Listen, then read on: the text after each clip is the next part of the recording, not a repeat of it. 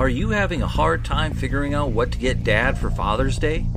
You should check out Row 1 Brand's Vintage Pictorum Gallery. They have America's best sports art. With over 7,200 historic sports prints, you're assured to find something unique for Dad this Father's Day. Instead of a boring old tie, get him a historic baseball photo taken by Henry High Sandom at the historic Polo Grounds Stadium in New York City during the 1894 Temple Cup. Or, if he's an NFL buff, check out the 1963 vintage NFL poster. These are so good looking that you'll be amazed how they turn out. Shop now at sportshistorynetwork.com/row1 and save 15% off your order. I am very privileged and blessed to be able to talk to many great historians and people that preserve the history of sports.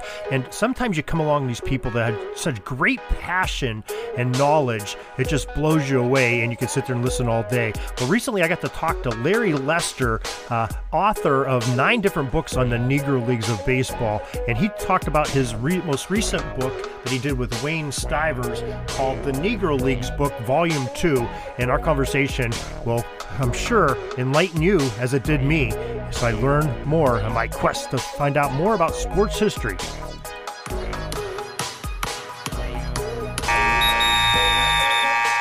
Hi, my name's Darren Hayes, and I know you've heard me on the Pigskin Dispatch talking about football history for years. Well, now I'm on a new mission, a quest to find sports history in other sports as well as football by learning through the jerseys and the apparel and the gear that the players wore and the franchises supplied their teams. It's an educational trip, and I'm taking you with me day by day, player by player, uniform by uniform. The Sports Jersey Dispatch. This podcast is part of the Sports History Network, your headquarters for the yesteryear of your favorite sport. You can learn more at sportshistorynetwork.com. Hello, friends. This is Darren Hayes of the Sports Jersey Dispatch. During an unfair and ugly time in American history, baseball, there was once segregated. Men of color were not welcome to play in the mainstream major leagues of baseball. That is up until about 1947, when Jackie Robinson historically became a member of the Brooklyn Dodgers, famously breaking the color barrier in major leagues of baseball.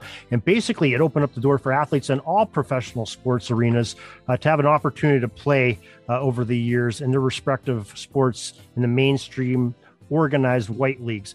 Robinson, Satchel Paige, Larry Doby, Sam Jethro, as well as many other ball players of color in most of the first half of the 20th century, played baseball professionally in what has gone down in the annals of history known as the Negro Leagues of Baseball. In my quest to learn about the great stories of past athletes, I ask for the help of historians and passionate experts who educate us in the effort to learn about the past and preserve the history of sports. So we are so fortunate to have a man on today that has literally wrote the book on the history of black baseball. In fact, 9 books to his credit on the subject, plus a very informative website. May I introduce to you Larry Lester. Welcome to the Pigpen. Thank you, Darwin, for having me on your Pigpen show. Yeah, this is quite an honor, sir, because as I was telling you before we got started here, a few friends of mine had sent me to some references. I was looking for jersey numbers on members and players of the Negro Leagues, and I couldn't find very many at all. One of the gentlemen that referenced me to your book, he said this is probably the only place you can find them. So I purchased a copy on Amazon, and it said it was a paperback. I was expecting, Reader's Digest to come in the Amazon package. And what I got was probably the New York City Yellow Pages, because this is just a gigantic book filled with information, and quite a credit, sir, to you and your co-author, Wayne Stivers. Maybe you could tell us a little bit about your background and your passion of wanting to write such a book as this. Well, my interest in baseball started as a kid, but first of all, I'd like to say I'm a member of SABR, been a member for the last 30 years, along with Wayne Stivers, my co-author, who is dealing with some health challenges right now in Chicago. That's where I met him. But I grew up on 27th in Brooklyn, about 5 blocks from Municipal Stadium, the home of the Kansas City Athletics. During the 50s and 60s, I went to a lot of ball games. I could walk to the ball game, pay $1.50 and sit anywhere I wanted, because the A's were not a very good team, so the ballpark was never crowded. And so growing up in an all-black neighborhood, going to an all-black school, all-black church, I would go to the game and I would see a lot of white people and very few black ball players. And so that kind of jump-started my interest. And as I went back to my neighborhoods and family, and I would talk to the seniors, and I would ask them, where are the Negro League players at? Where are the black players at? And they would tell me they played in the Negro Leagues. The what leagues? I never heard of anything like that. So they would tell me about Satchel Paige, Coop Bell, Josh Gibson, Bullet Rogan, Hilton Smith, and many, many great ball players. And that jump-started my interest in trying to find out more about black baseball and its history. So we fast forward to 1970. I'm getting out of college, graduating from college about that time. And Robert Peterson comes out with this book called Only the Ball is White. And I'm like, wow, all these stories that I thought were mythical are true. And that really motivated me. And that I wanted to find out more and more. Curiosity became my philosophy about who are these guys? Where are they at? And I started getting addresses and telephone numbers of these men and going to their homes and interviewing them and listening to their stories. And it made me very proud to be a black man, where we have some black youth today who grew up without a father. I probably had 80 or 90 black men leading the way for me, giving me advice on how to conduct myself. And for that, I'm forever grateful for. So I had probably 80 daddies who helped me along the way. Well, that's tremendous.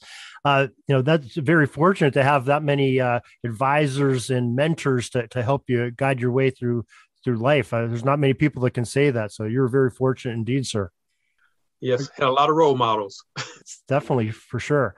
Now, I mean, in particular, your book, The Negro Leagues Volume 2, that you wrote with Mr. Stivers, and we our prayers are out to him for his health that improves. We were hoping maybe we could get him on here with you, but circumstances don't allow. What I'm really interested is, you have pages upon pages of these players that, just about anything you want to know about these guys. Probably if I wanted to know each of their shoe sizes, you probably have it in there because it is extremely thorough. But like I said, the one reason I got the book was for these uniform numbers and trying to identify, what numbers each of these players wore, which, just like in, other leagues, they wore many numbers as they went to different teams. But maybe you could explain sort of the process of how you went through that to find these uniform numbers, because believe me, I can attest to it. It's not very easy. Or Darwin, there's a backstory to what motivated me to find the uniform numbers. I went to Cooperstown, the National Baseball Hall of Fame in Cooperstown, and I was talking with the head librarian, and we were discussing the most requested, what is your most obvious question? What is your biggest demand for information? He said, without a doubt, we get more calls about the Negro Leagues than anything. And I was surprised. And I said, well, outside of the Negro Leagues, what is your second most request? And she said, jersey numbers. I'm like, jerseys numbers? She said, yes, people want to know jersey numbers because they order a jersey for the 1954 New York Yankees, and they want to put Mickey Mantle's number on that jersey. So that's the request. What number did Lou Gehrig wear of Babe Ruth? I'm like, wow, that's interesting. And so I said, I can do that. I got the information. I got the files. And it just seemed like all the energy just came together because fans were calling me about many of the marketing apparels were producing Negro League jerseys at the time, and people wanted to put their uncle or their father's number on the back of their jersey. So where do you find that information? Well, that information is in the newspapers. Before the season starts, they have a roster with lists the players' of course, name, uniform numbers, home or road, and maybe the size of their jersey and their pants. And so I started compiling that information. I also found uniform numbers on scorecards, found uniform numbers in files owned by certain teams. And what I did, I took all those numbers and names and I put them into an Excel spreadsheet, one entry at a time. This is the player's name, team, the year that he played, and the home and away jersey number. And this allowed me to sort that database by player or by team or by uniform number. So if I wanted to, I could pick out the top players just by jersey number. You know, are there any Hall of Famers who wore number 1? Based on my research, that the highest number is number 66, worn by Dan Wilson for the 1942 New York Black Yankees. So I have a database that shows numbers from 1 through 66. But in my book with Wayne Stivers, we only listed the players by name because we were running out of space. Definitely. You know, just the historic accuracy, I'm assuming, because there's many times when I was reading through it, you would see like a particular player and you would see them, 1934, 1935, and then 1937 wearing the same number. So, I mean, you did, I'm assuming you looked at it and said, okay, these are the 3 years we saw. We didn't see anything for 1936. We're not going to list them, and we're not going to assume he wore that, that same uniform number that season. So that just those little details like that tell me that you were paying very close attention to what was being brought to you and make it very historically accurate. Yes, that is correct. We didn't assume they wore the same jersey number the following year. Sometimes there were trades, and sometimes they would wear hand-me-down jerseys from Major League Baseball. One of the biggest challenges, as you know, in looking at jerseys is that the numbers are on the back of the uniform, and you usually don't get a photograph of a ball player from the rear side. And some exceptions, I was able to look at photographs, and I found numbers on their left sleeve or numbers on their left pants pocket. And so I got lucky there. Once again, just type it into the database and keep moving and keep going through all the score books and scorecards and newspapers that you can find where they list uniform numbers. What made it even more interesting, a year before Major League Baseball started to put numbers on the back of their jerseys, which was done by the Cleveland Indians in 1929, and a few days later by the New York Yankees. The Chicago American Giants were the first professional team to put numbers on the back of their jerseys. So once again, the Negro Leagues are among those pioneers who started a revolution. So that credit goes to the Chicago American Giants for putting their numbers on the back of their uniforms a year before the Cleveland Indians and the New York Yankees. By 1934, all the major league teams had digits on the back of their uniform, with the New York Giants being the last holdout. So it was a very interesting journey, and it was a lot of fun doing it. Well, it certainly sounds like it's kind of ironic. So the American Giants and the Negro Leagues were the first to put the numbers on, and the New York Giants and the Major League, Giants being the common thread there, were the last ones to put it on. So kind of an ironic twist there, isn't it? So, yes. What were maybe some of the biggest surprises that you may have found in this journey going through the uniform numbers? Did you find anything, great stories or anything that sort of surprised you? I know you're a wealth of knowledge probably before you even started this endeavor in baseball history, but sometimes you find things that kind of shock you. Not particularly. Basically, the numbers were from 1 through 10. I think the teams are trying to keep it simple. But as players were traded and uniforms were dissolved, and they started to wear double-digit numbers. So Basically, the early days, most of the uniform numbers were single digit. Okay. Now, how large were the normal rosters of the Negro Leagues?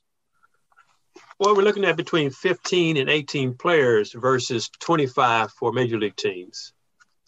The beauty, or I would say the beauty of a Negro League roster was most players could play multiple positions.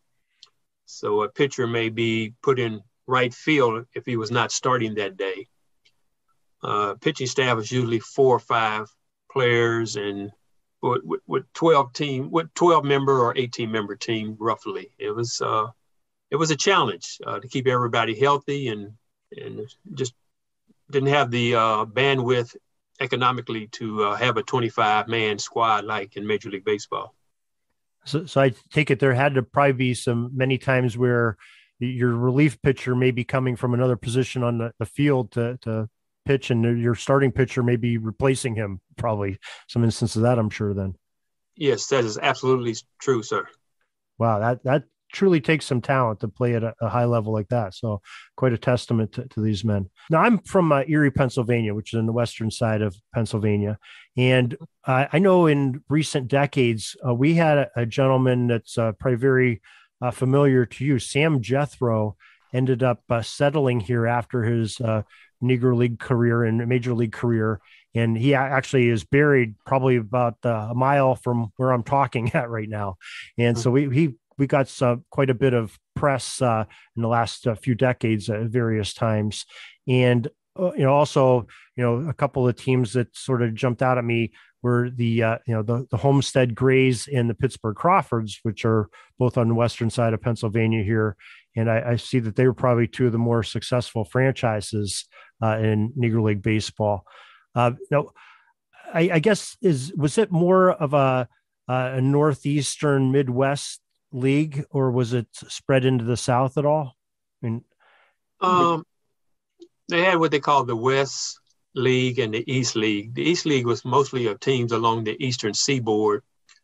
Very few Southern teams, although the Birmingham Black Barons and Jacksonville Redcaps and a few other teams had a presence in the Eastern-based leagues. And let's remember, before the Dodgers escaped Brooklyn and moved to LA, we did not have any teams, say, west of the Mississippi. And so the Negro League teams were called Western teams that were stationed geographically in the Midwest, like Chicago American Giants, Detroit Stars, Kansas City Monarchs, St. Louis Stars, the Cuban Giants, et cetera, et cetera. Those were considered in the newspaper Western teams located in the Midwest. So that's a confusion. Very few Southern teams because of Jim Crow laws that existed during that period. But Birmingham had a large presence there at Rickwood Field. And every now and then, as we move into the late 40s, we may find a Negro League team in Houston or New Orleans. So those were the exceptions. But West versus East was the common theme in the newspapers back then.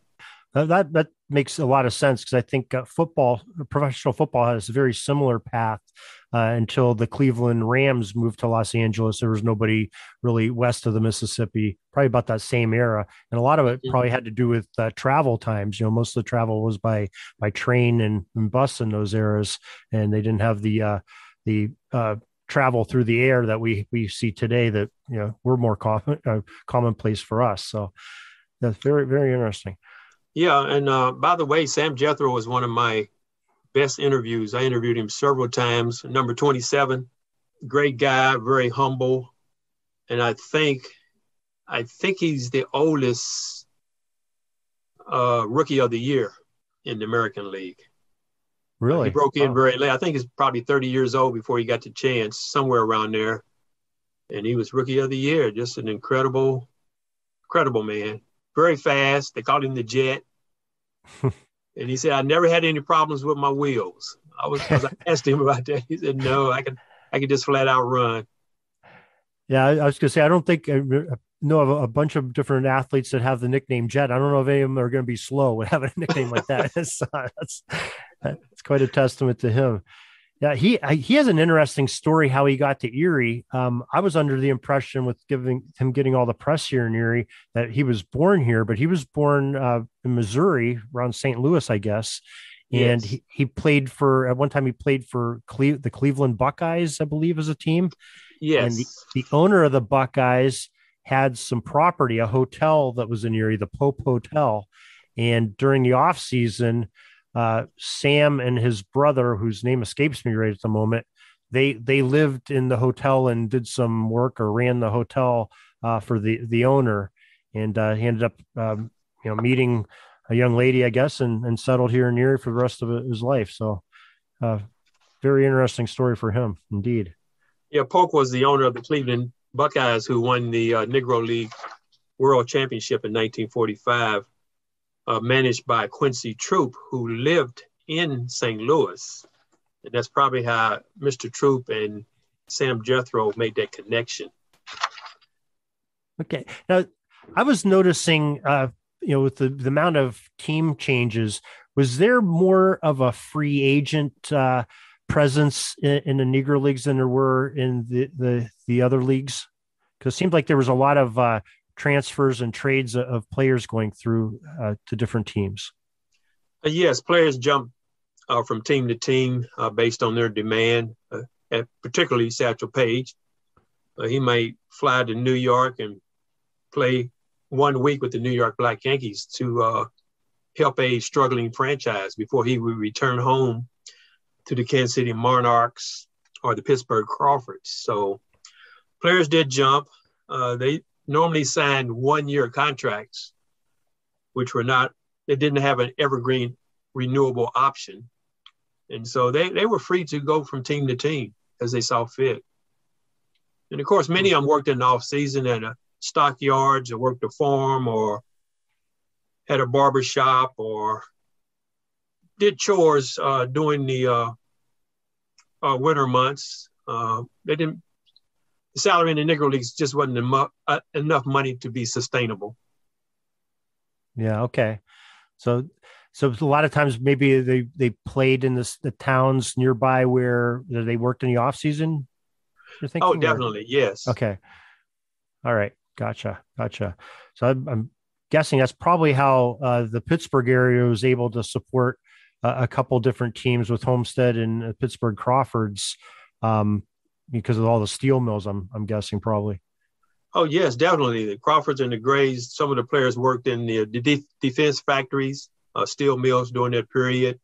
You got players out of Detroit who worked on the assembly line for Ford during that period. Kansas City, some players worked at Sweet Packing Company.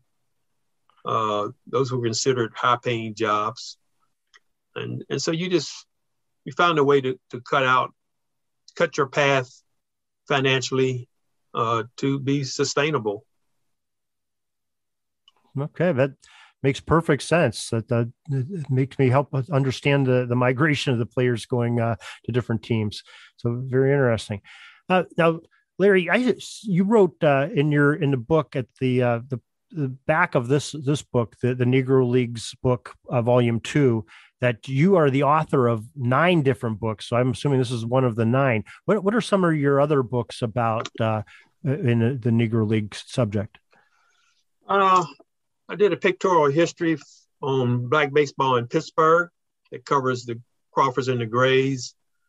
Pictorial history on Detroit. Pictorial history on the Chicago American Giants, Chicago Union Giants, the Chicago blank Giants. Many teams out of Chicago, including the Chicago Brown Bombers. Did a pictorial history on the Kansas City Monarchs.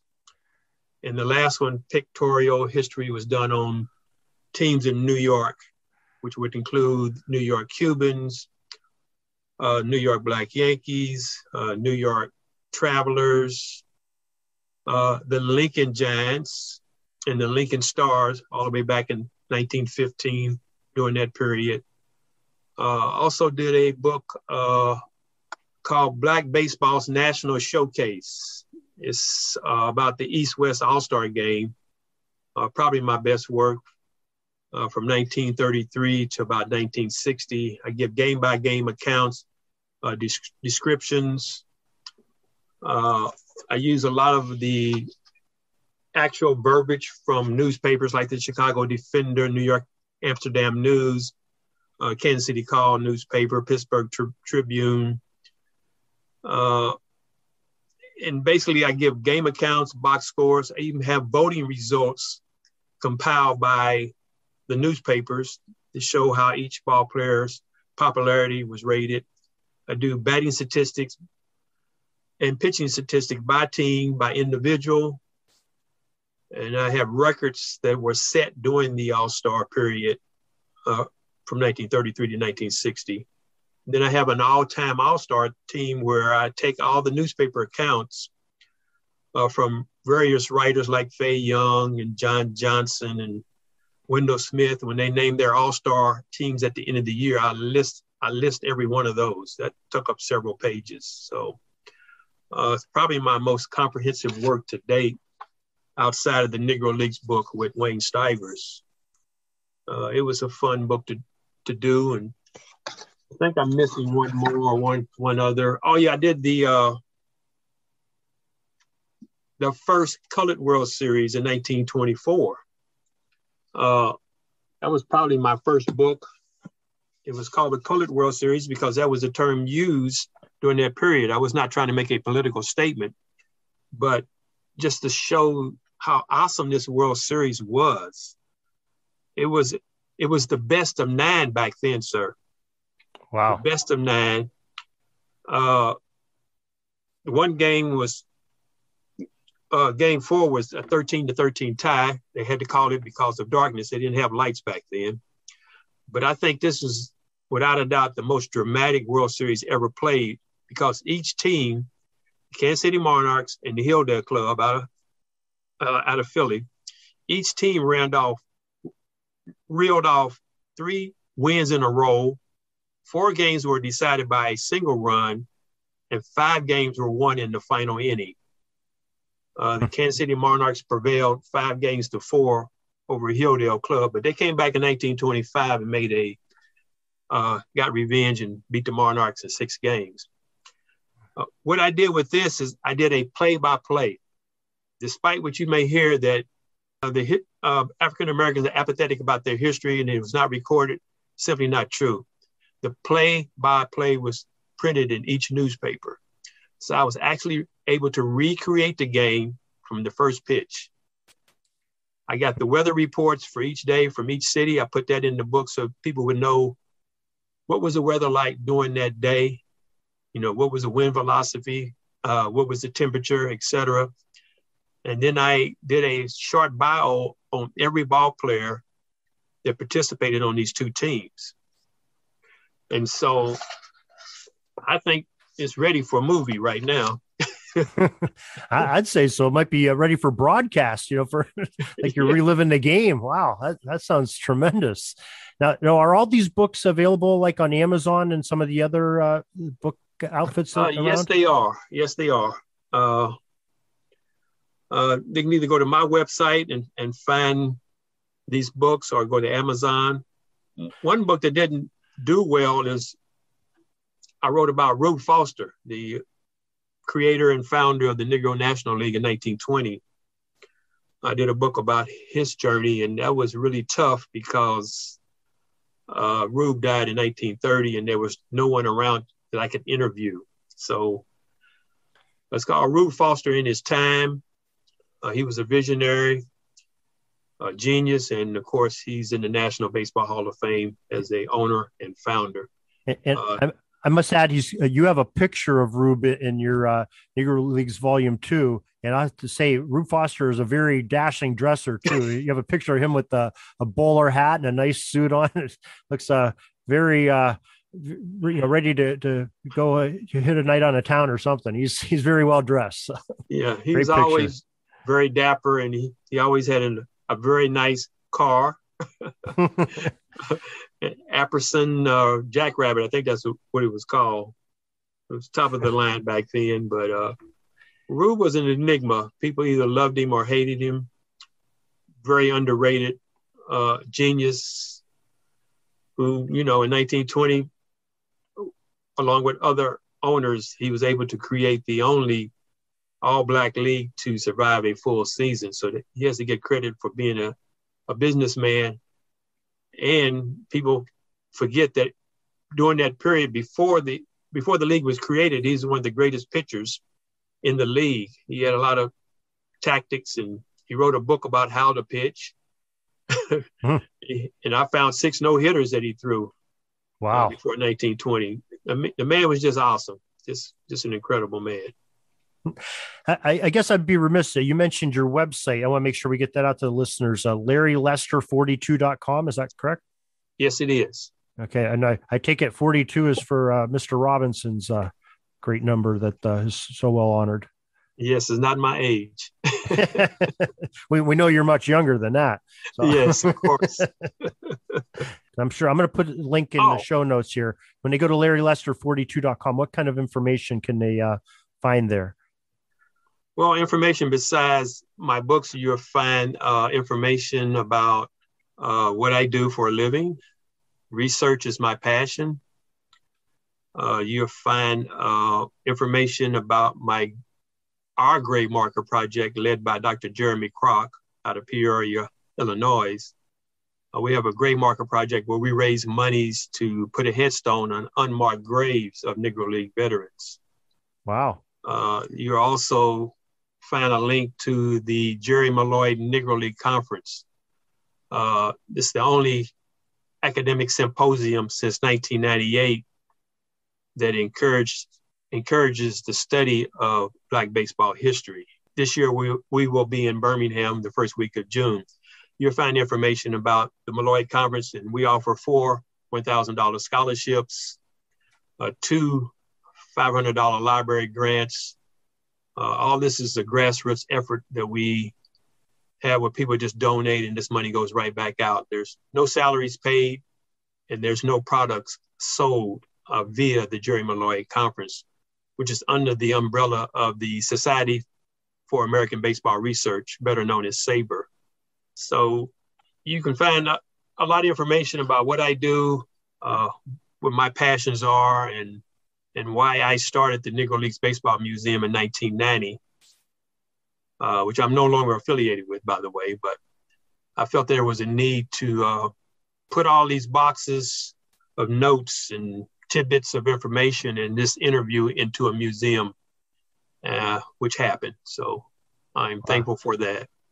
You have some great worthy causes, and I applaud you for your preservation of history of sport, and especially these ball players that didn't get the opportunity that some of their white counterparts did, but preserving their history and sharing this information with the public, and truly a testament to you. And I have to ask you, do you ever get any sleep with all these things that you're these reference books and all the things that you're involved in? I mean, you must have very little time for anything else because you do quite a bit of work here, sir. Well, I've heard that comment before, and I really enjoy what I do. I put some late night hours in, and I've mined data from roughly 400 different newspapers. It took me years to go through microfilm copies. I didn't have the internet when I started in 1970. And I would just go through reel by reel, page by page on a reel.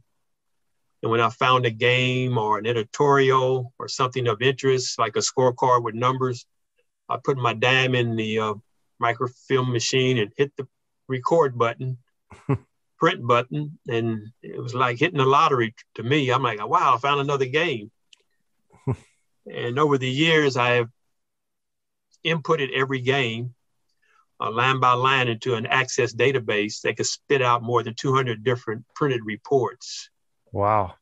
And so I can tell you how many hits Willie the Devil Wells got on Sunday. I can filter it down and do any type of query that I want. I can let you know what third baseman hit the most home runs, what is Satchel Paige's strikeout ratio per inning, what is Josh Gibson's home run rate per at bat, Once all this stuff is into a database, you can just type all type of queries to produce different type of reports. Sometimes I do things like who has the highest complete game percentage. That tells me that the manager was confident that I'm going to stay with this ball player for all 9 innings. And Bullet Rogan, one of my favorite ball players, ranks very high in that category. He completed roughly 92% of every game that he started. So the database just reveals how great these ball players were. It boggles my mind that this information is available. It's all in the newspapers. It's all a matter of pulling it together, inputting it into some type of software that can spit out reports. And what you see today, all that information is now at seamheads.com, and which is ran by Gary Ashwell. And he's still massaging numbers, and hopefully we will be finished in a few months to have all Major League statistics from 1920 through 1948 available to everybody. Then you can do your own filters and customize reports. I'm very familiar with Seams Head. It's a great website. It's a very, very great resource to look at for these athletes. So excellent job. Sir, my hat's off to you. I thank you very much for sharing your story and the stories of these great athletes and these leagues that they played in, and your resourcefulness of preserving the history of them. And thank you very much for coming on and sharing with us today. Well, thank you, Darn. I appreciate the time. Sorry, but my pitching coach just called timeout and he's coming out to the mound. I think I'm going to get yanked for a reliever. We'll see you back tomorrow for some more great sports history on Sports Jersey Dispatch Podcast. We invite you to check out our websites, jerseydispatch.com and pigskindispatch.com. Not only see the daily sports history, but to experience the preservation of great events and people that play the games. Find us on Pigskin Dispatch. It's also on social media outlets of Facebook, Twitter, Instagram, and don't forget the Pigskin Dispatch YouTube channel to get all your daily sports history. Pigskin Dispatch is happy to be associated with the Sports History Network, the sports headquarters of yesteryear, found at sportshistorynetwork.com. This podcast is part of the Sports History Network, your headquarters for the yesteryear of your favorite sport. You can learn more at sportshistorynetwork.com.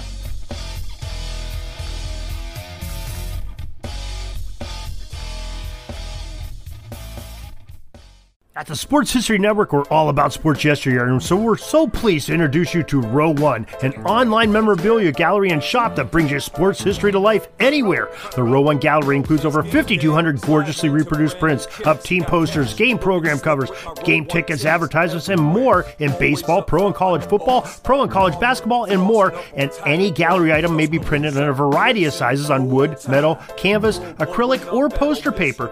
And in Row One shop, check out the thousands more of unique items with a retro and historical designs dating back to 1876, including t-shirts, long sleeve shirts, phone cases, mugs, blankets, pillows, towels, and even shower curtains. Go to sportshistorynetwork.com, ROW1, for access to the full Row One catalog and for gallery prints and gift items, plus get a 15% discount off all prints on the Row One Pictorium Gallery with coupon code SHN15. Follow the link on the show notes.